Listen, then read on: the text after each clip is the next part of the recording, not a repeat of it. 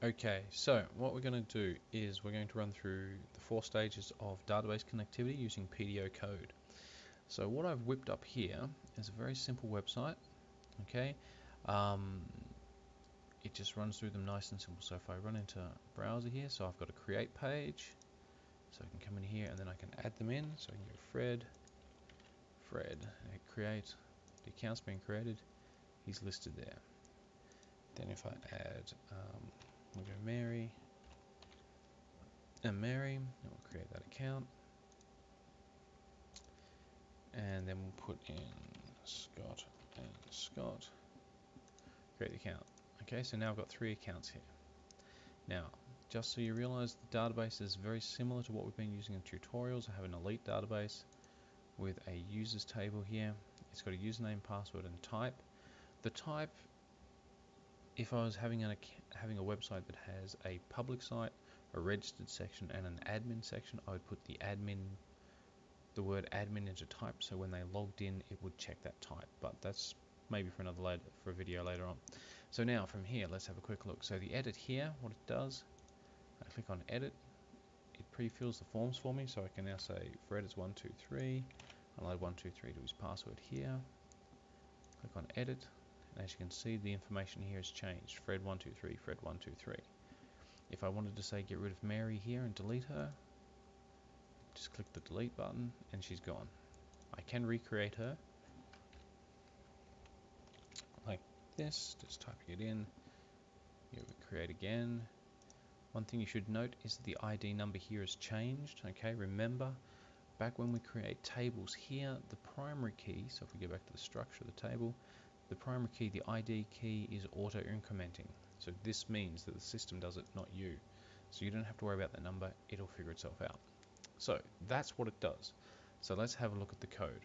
Now, all this code is inside tutorials 8, 9, and 10. Okay, so let's have a look. This is the index page. The first thing that we have coming up here is a bit of PHP code.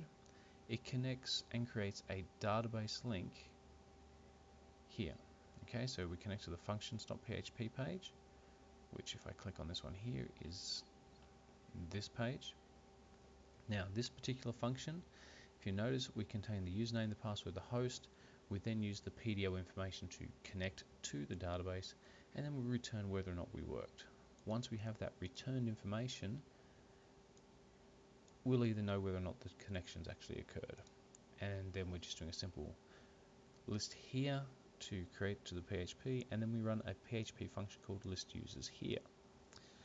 Now let's run through the create first. So when I click on create from here, if I go create, we go to a page called create.php. So if I go up here, this is it, a nice simple form using post as my method. My action goes to the create res.php. That's all it does. It just collects the information and then it sends it to this create res. So once I've filled out the form, I then go to this page here. So when we're doing it from here, if I put in Gene and Gene and click create, if you notice up in the address bar, this says it goes to create res. So we're resolving it now. And in here, let's have a look.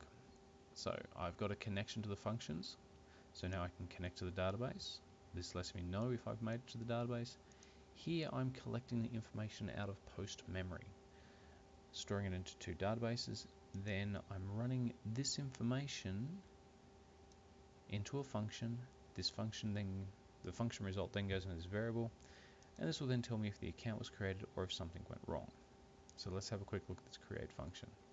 So this is stored on my functions page. This is called insert user. So this uses a simple mySQL command, insert into users. So users here is the table. So if I go back to the local host here, go to my database, you'll see I've got one table, it's called users. This stores this information, and this is how we connect to it. So we go insert into users. The ID, remember, auto incrementing, the username and the password. I'm not using type because it's irrelevant at this point in time. So I'm just collecting the username and password information. I'm feeding the values using these names, these labels. Then I'm using bind parameter to ensure that I've got no SQL injection, because remember, PDO does that natively. I execute the result and I return whether or not it worked. Once I've got that, that's when this little bit of logic kicks in. If it worked, I get a link back and it tells me. If not, a mistake has occurred. So when we run it, normally we get account created. So now from here, this is where this function comes into play. So this is that list function again back on the index page. So we'll go back to the index page. So list users, it's a function, therefore it goes in the functions file. This is the function here. Okay. So what we do is we bring in the database connectivity. We then select everything from users, because that's what we're after. We're listing everyone. Now from here we've got a little bit of spacing around it. We're showcasing the ID, the username, and the password. Then we're just adding simple HTML code around it to provide two links, one for edit and one for deletion. The thing to make note of here is that this bit of code here, we're actually pulling the ID of that user account at the end of this. Okay, so if I go back to the browser here, every time I run my mouse over the edits, down in the bottom corner you should see it changing. The address will pop up, it'll go like ID is 567, 3567, which is what these numbers here all match up. So that's what that does. So back from the index, once we've got that, we can then go click on, say, the edit. So we'll click on Scott to edit. It pre-fills the form. So let's go and have a look at edit.php. So edit.php here. The first thing we do once again is we connect up to functions. We make our database link. We establish the connection. Now here, we're getting the ID. So remember, I used a get here to send the details across. That's why it's up here in the address bar, which has edit php $ID equals 5. Now with that, I use this function here to collect information. So I'm collecting the username and the password and specifically storing them into here. So let's have a quick look at this return single detail function. I use this one all the time because it allows me to really dig into pulling out one single item.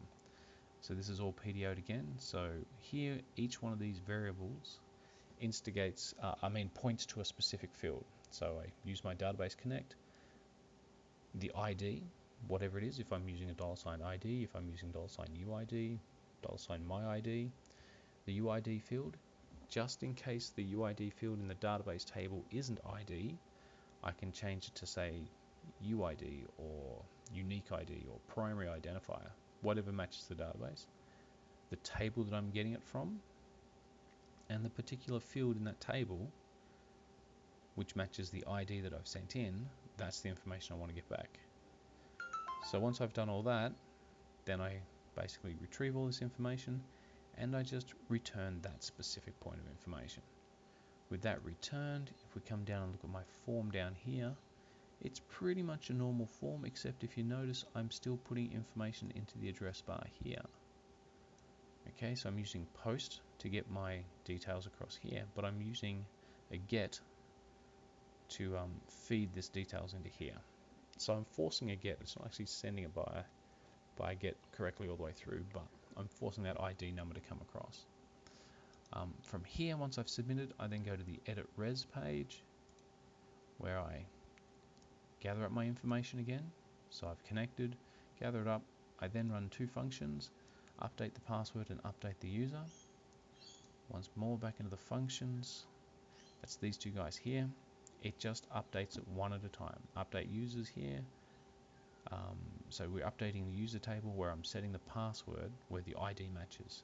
So the ID once again is pointing to that specific user primarily. The update user is exactly the same. Okay, so I'm saying update users, set username.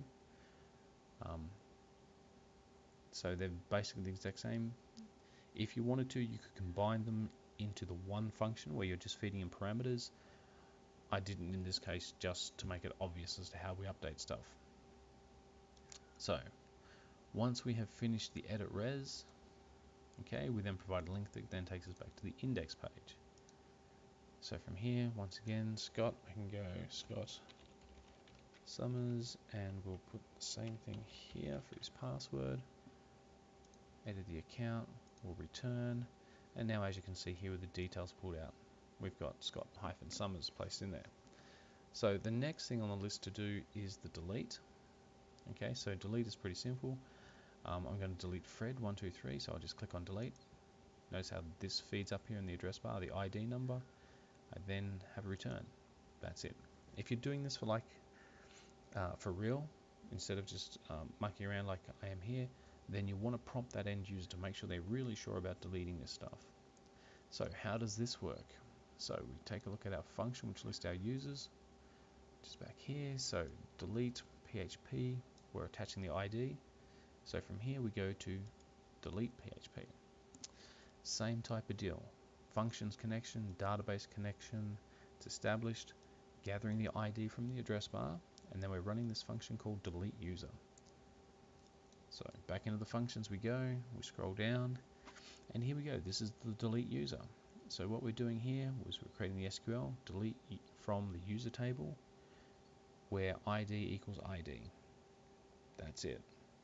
And then we use the bind parameter to hook it all up, and then we just execute it. And there you go, that deletes it all. So that is your basic CRUD functionality. So remember, create, read, update, and delete in PDO format. Feel free to use the code and abuse the code. Enjoy.